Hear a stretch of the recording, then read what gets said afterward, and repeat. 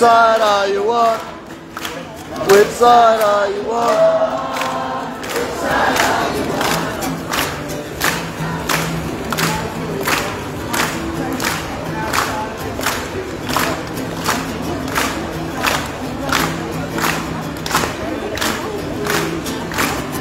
Which side are you on? Which side are you on?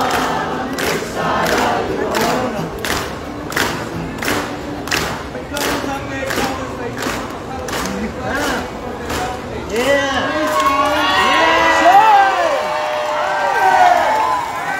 Right. Which side are you on? Which side are you on? Which side are you on? Which side are you on? Which side are you on? Which side are you on? Which side are you on? Which side are you on? Is the country of Turrbal and Yuggera people, always was, always will be. And yeah, always was, always will be.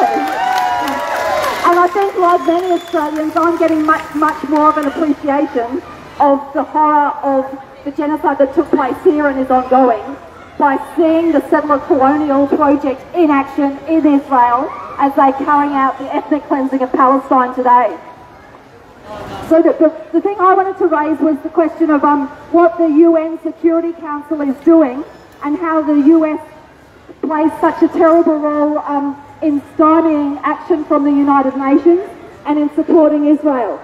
And I particularly want to point to the fact that this plans for steps to a ceasefire, which the watered down version of a resolution that has just been passed, how it gives a free pass to Israel to continue its genocide.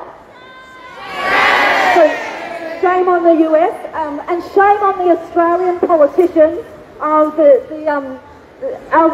Albanese and also the New Zealand and Canadian Prime Ministers who put out their statement also saying, let's make steps towards a ceasefire, because included in that are several things. Steps towards ceasefire is not ceasefire now, and what is needed is ceasefire now. As leaders of the United Nations, as leaders of Médecins Sans Frontières, as healthcare workers, as all sorts of people are warning, there is a genocide underway. There is the big risk that not only are the bombs dropping and killing people directly, but the bigger risk is that even more people will die from the famine and disease that is now now sweeping the Palestinian people because of the blockade.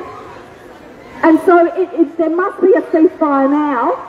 There must be a ceasefire now. There must be a ceasefire now in order to allow the humanitarian workers in order to allow the food in order to allow the water to flow, in order to allow the necessities of life, the healthcare.